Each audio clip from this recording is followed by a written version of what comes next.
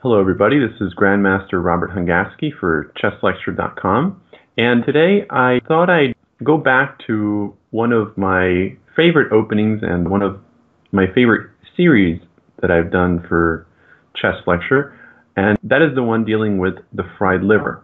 Now, one of the members of Chess Lecture has reached out to me and asked me to cover a sideline, but a very important sideline in the fried liver, one that has become quite popular recently because of its forcing nature, maybe not necessarily because of its objective worth, but one that is definitely worth spending a little bit of time on.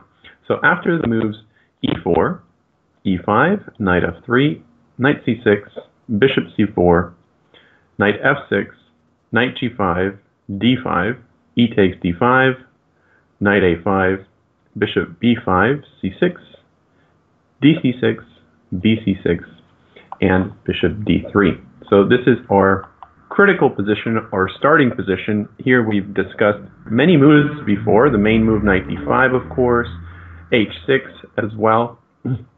But today I wanted to focus on the move knight to g4.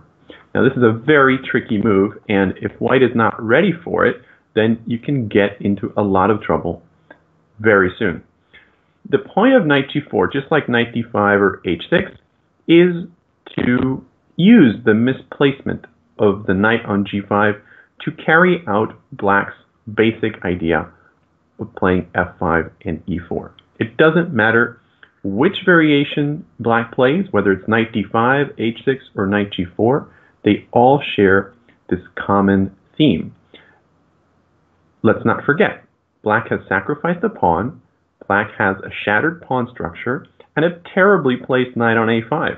So black needs to get some serious compensation here in order to justify all of these things, and at the core of that compensation, this f5 e4 plan is always there, right? So this is simply a different way of going about the same idea. For example, always our question is going to be, where should our knight retreat, to e4 or f3? And we need to ask ourselves, well, which moves makes it more difficult for black to play f5, e4?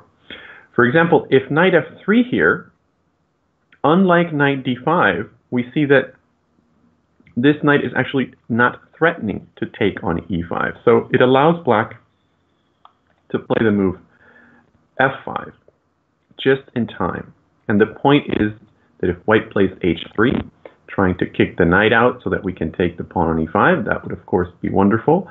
Black can play knight takes f2, and after king takes f2, first bishop c5, and after king e1, e4.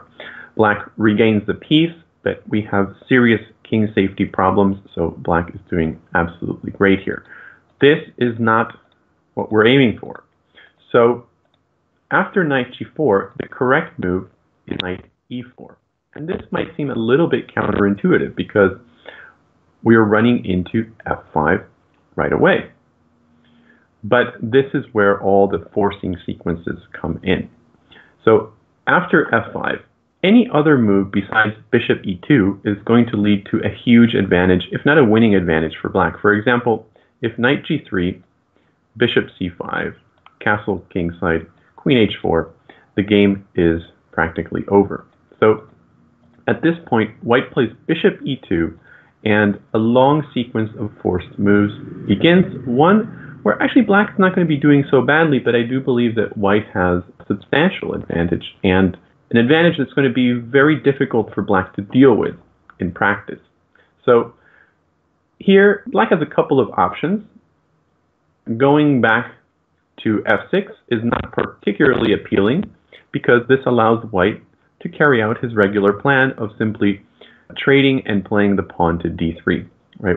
The main driving force in white's position is actually twofold. One, to prevent black from playing e4, and two, to recycle the bishop from d3 and get our pawn to d3. If white is able to accomplish these two things, usually it's all downhill from there for black. So the other option would be to retreat the knight to h6. This also does not solve the problems because now we can definitely go knight g3, and our next move is going to be d3. And now that the knight's not on g4 anymore, we can actually castle with a clear conscience. So black's move here is pawn to h5.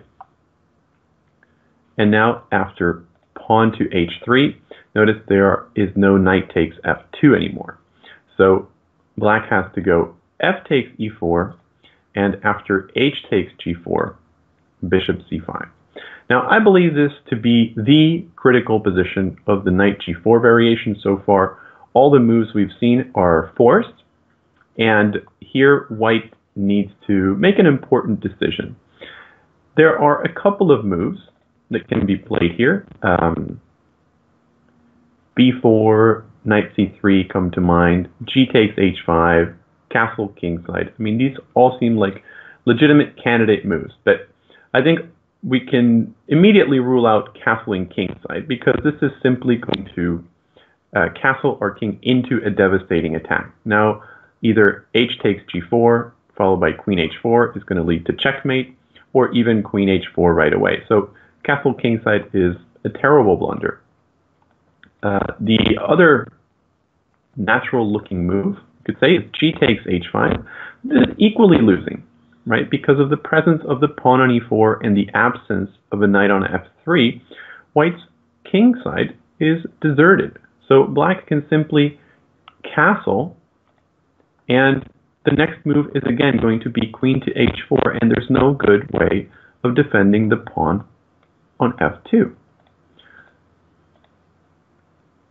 So here the two reasonable moves are knight c3, which we will not be covering, but it's an okay move, and the move that I like, which is b4, and that's the move that was played in this game. So white sacrifices a pawn to disrupt the coordination of black's pieces, and most importantly, to distract black's attention from the weakest point in our position, which is the pawn on f2. So the basic idea is that after bishop takes b4, then we can go knight c3. And the bishop on b4 is not particularly well placed. And here we're going to have enough time to defend our position. For example, if queen d4, g takes h5, bishop c5, castle kingside, and now after castle kingside, we have enough time to defend